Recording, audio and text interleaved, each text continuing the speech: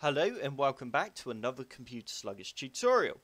Before we get started, have you subscribed to my YouTube channel yet? If not, be sure to click on the big red subscribe button on my main page. And once you have done this, don't forget to click on that bell to be the first to get notified when I upload a new video.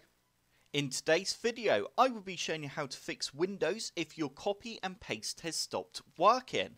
To start off with, all you need to do is go down to the bottom left hand corner of your screen and type in CMD. And you now need to right click on command prompt and go run as administrator.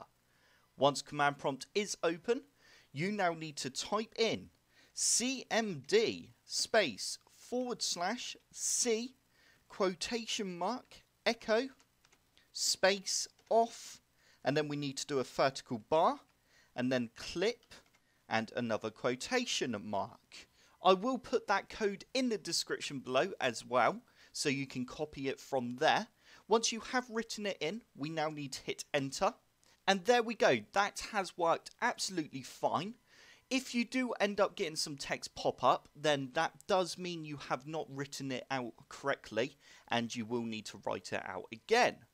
Once that has finished, we now need to type in SFC space /scannow, and you now need to hit enter. And what this is going to do is it's going to check all our Windows files just to make sure no files are corrupted.